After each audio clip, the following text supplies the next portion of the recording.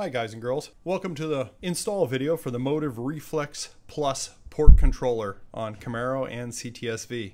In this video we'll go through the basic install, control box, and the wiring harness into the vehicle. The first thing we'll start with is disconnecting the battery. Okay, now that the battery is disconnected on the car, we're going to go ahead and open the Reflex box and pull the items out of this box. So first on top is the controller, along with the connector you'll need for the CAN bus. Underneath then, of course, we have our two harnesses. So basically we'll pull these two harnesses out and then we'll lay them out on the table, get them ready to go here. Okay, we're going to start with the install harness. We'll go ahead and get that opened up and ready to go onto the vehicle. In here, this harness does all the power connections, the connection to the CAN bus, and the relay to control the box.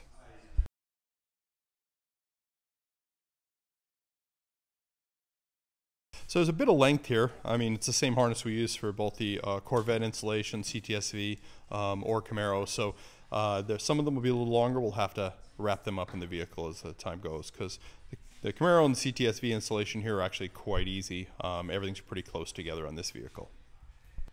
Okay, let's go ahead and move on to the vehicle. Next up, we have to get down to the ECU on the Camaro and CTSV here. So we'll start by removing the cover from the battery post there. We'll get that out of the way. Then next up, we'll just basically lift the lever here. There's a release in the front, the catch there, and then we'll flip the lever up and we'll remove the whole fuse box from there. The fuse box will basically open up, you'll be able to lift it off, and then we'll flip it up out of the way. We're not actually going to disconnect anything from it. It'll come out of the pins from underneath, just like that. You can see how it works. And then we'll end up pulling it up and holding it to the side over there. Okay, now we get the fuse box tied up out of the way. The next thing we need to pull out is this connector and this connector. By removing these out of the box, then this box will also flip up out of the way for us to achieve access to the ECU. In these connectors, there will be 4 points that you have to release. You can see them there. They're kind of light pulls, and you just need a small screwdriver and a little bit of help sometimes. Sometimes it takes two sets of hands to do it. But once you get them all released, this connector will just lift out. And like I said, we're only going to remove 2 of them. That one will be there. We'll move it out of the way. Then this connector, we'll put it out of the way to the other side. And then that frees us up to be able to unbolt the box. Once this box is unbolted, we'll be able to flip it up out of the way. So we'll go ahead and get that unbolted and show you that. We're going to go ahead and unscrew the fuse box holder.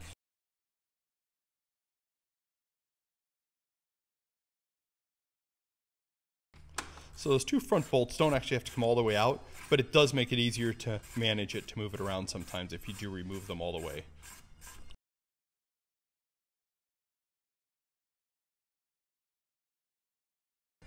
Okay, now we'll go ahead and flip that box up out of there, and it'll also tuck right up beside the other one. We can kind of go up maybe on top of the water tank or something there. And then, fortunately, we can see below us what we're looking for. The ECU right there, so we can make our 3 connections to those X1 and X2 connectors.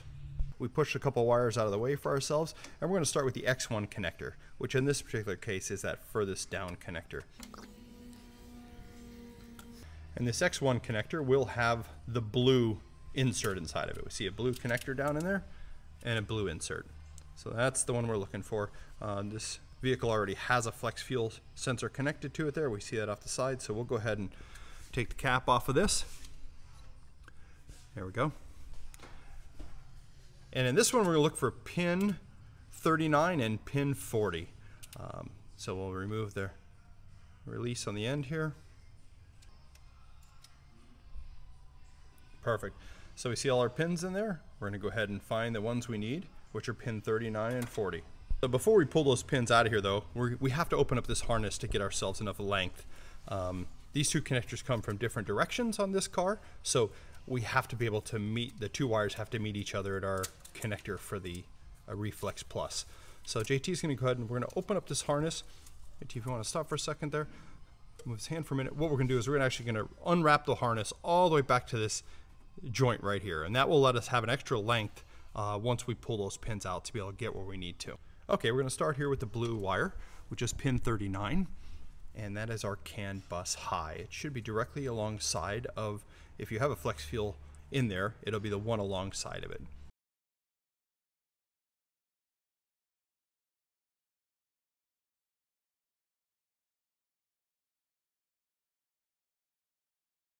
Okay, now we're going to go ahead and we're going to put in our yellow wire.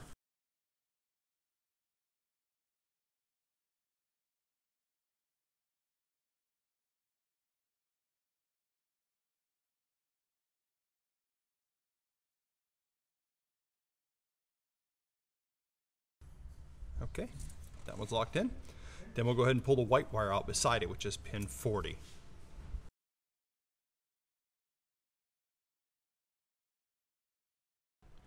And like I said, they just have a really small release there. You just need to grab the release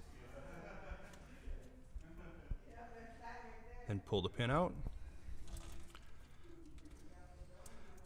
Then right where he pulls that white one out of, we're going to go ahead and install our green wire. And the green wire will be the CAN low connection.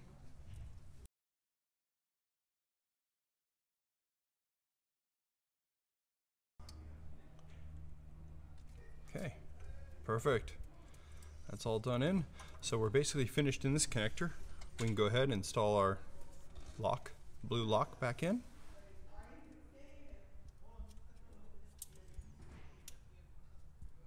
That's in. Okay, cool. So now we've had our two CAN buses, our CAN bus wires pulled out. They're connected to this, and we'll end up running the wire to there for the yellow and the blue. So for right now, we'll pull that yellow and the blue wire. We're going to pull them out to about here to give us some extra length.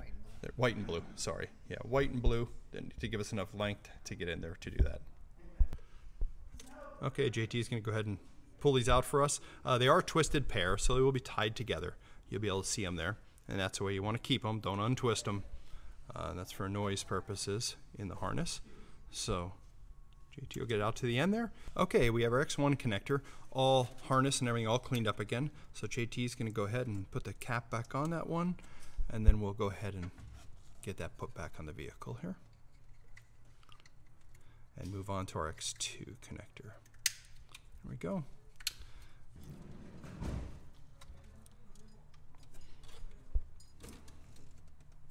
Perfect. Okay, now we'll move on to the X2 connector, which is the center one.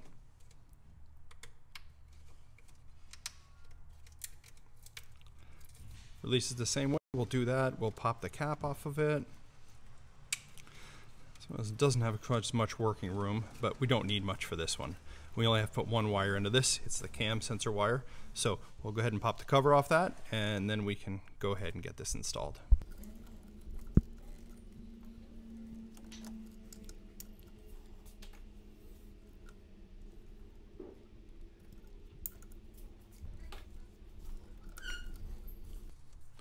Okay, this is the black connector.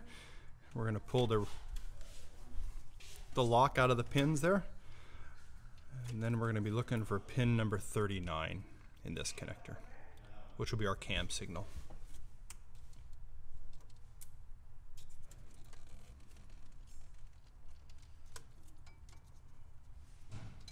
And this cam signal varies on vehicle.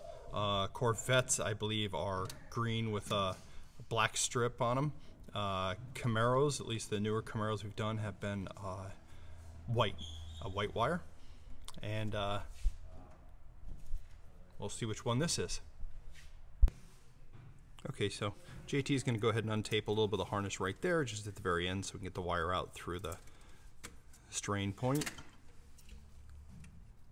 Not a whole bunch of room to work in that, but it's really all you need to get it done.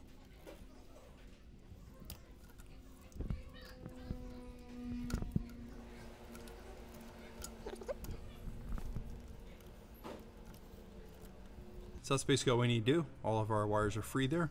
Let's go ahead and get that pin 39 pulled out.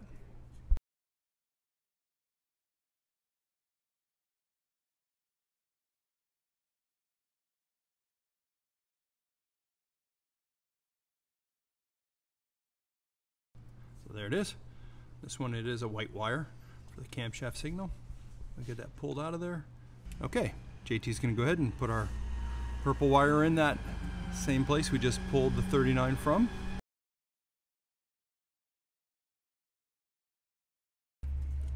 Okay, we'll double check from the other side, make sure it's there. Yep, I see it right there. Looks good. All right. All right. Okay, we're gonna go ahead and put our pin lock back in here. The black connector, the X2 connector. All right, that looks good. It all went together and we see our purple wire coming out. So now we'll go ahead and we'll button the tape up that harness a little bit where the stress relief is, and we'll go ahead and put our zip tie in and get our cover back on. Okay, back at it here. All right, we got all our X connectors put back together. We got them attached back to the ECU, and what we have left is we have 3 wires hanging here. We have this white wire back here coming from the X2 connector, which is the CAN bus, and the camshaft, and then these 2 over here, which are the CAN bus. So when they go into this small connector here that's included with your kit, you're going to put the white CAN wire in pin number 1 and the blue CAN wire in pin number 2. So those 2 are going to go in like that. Try to move there so you can get the detail. When they go in all the way, you'll see the pin come through the top up there. So you got to get them in there pretty straight, and then you'll see a pin up top. Then finally, pin number 3 is the camshaft wire, and that has to come from the other direction here. And you see why we had to give ourselves a little bit more length to be able to get those in there.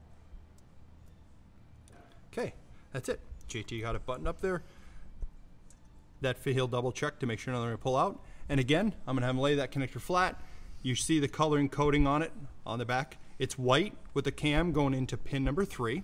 And if we look at the connector that connects to it, which is right here, this has got the camshaft in pin number 3. You see pin 3 there, and then the yellow, and then the green, which are the CAN bus. So we should have the same connection. Now JT is going to go ahead and connect that back to connect it together right here now. Let's verify that it makes sense when he puts it in there. It latched in. We see our purple wire going to our wire into the X2 connector. That tells us we have everything wired correctly. So let's go ahead. We'll get the rest of this harness put in and get this system running. Okay, that's kind of the wrap up there for everything at the ECU. You see we kind of laid the wiring here across the top. It's a little snug through there, but we just kind of tied the wires together along with a flex fuel sensor and basically lay the thing on top of there. There's plenty of room underneath here when this other box goes in. Okay, now we've gone ahead and put our injector harness in. You can kind of see it here. So we kind of laid it out to where it needs to be. The injector harness is over here on this side. And then of course, with the Reflex, it always passes across the front of the engine. So the short one here is number 1. This last one over here is number 7.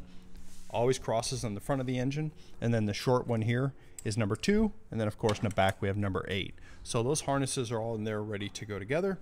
The harness there where you see we kind of ran it here underneath along with the other wire. This is the MAF adapter. So we have that run across the front of the engine as well, and we'll have to just have to tidy this up, make sure everything's zip tied together nicely. The harness runs through. We do have the end of the main harness here, which is a little long in this car, but it's okay. There are a bunch of connectors there that we don't need. There are auxiliary inputs and outputs and things like that. So we're not going to use any of those. The only thing we need is that one big connector there. So we left that connector there. And basically we're going to tidy things up. And this connector is basically going to sit right about here because we're going to set the box on the back of the fuse box. So end of the day, we're going to put that right there. At the time, we're going to kind of coil this up and set it back in the fender well or something like that for right now. We'll get this all put together and then we'll put the fuse box back in place and make the last couple connections. Okay, now we're going to go ahead and we're going to put our fuse box base. Let me take a look underneath there first, JT, just to see. So this is our main connector, is where it ended up right here. That'll connect to the box. We're actually going to mount the box just with some to the front of this fuse box right here. So with the connector kind of laying right here, it sits by the water pump there.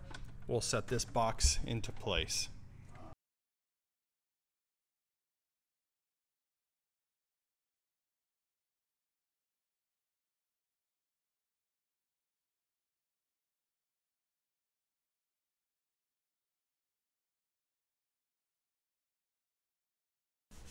Okay, now we'll go ahead and put all the connectors back in.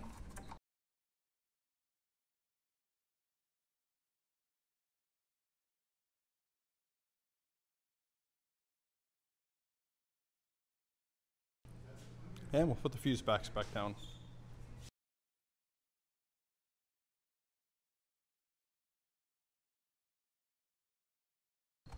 Okay, that's all locked in place.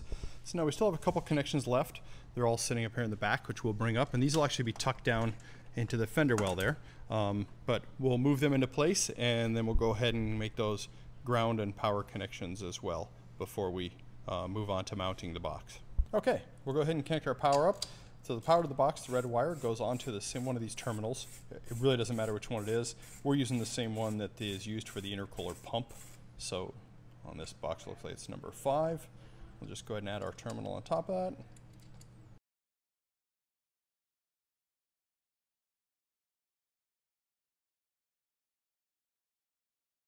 All right, next up, we're going to go ahead and get that ground wire connected. JT's got the stud right there. I'll go ahead and knock the knot off it. There's actually 2 ground wires you're going to connect. Both of them come from that little relay box. And while he's doing that, I'll go ahead, JT. I'll let you connect those 2 up.